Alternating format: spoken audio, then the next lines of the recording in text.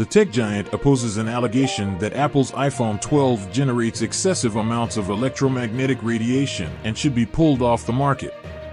The iPhone 12 specific absorption rate, SAR, which measures radio frequency energy absorbed by a body, was found to exceed standards established by the European Union in tests conducted by France's National Frequency Agency, ANFR. As a result, the agency ordered Apple to halt iPhone 12 sales and update the iPhone 12 devices currently in use.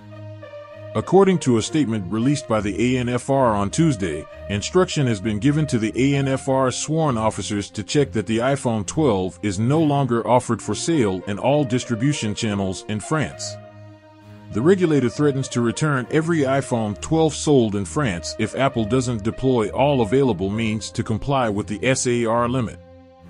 The announcement came the day after Apple debuted the iPhone 15. According to European laws, a handheld or in-pocket phone should absorb no more than 4 watts of electromagnetic radiation per kilogram. However, tests by the ANFR revealed that the iPhone 12 surpassed the limit by more than 40% at 5.74 watts per kilogram. The phone passed the radiation standard for gadgets carried in a bag or jacket pocket. According to Reuters, the data from the agency would be shared with authorities in other EU member states, which may have a snowball effect, according to Jean-Noël Barrot, France's digital minister. He informed the newspaper that he anticipated hearing back from Apple in 2 weeks.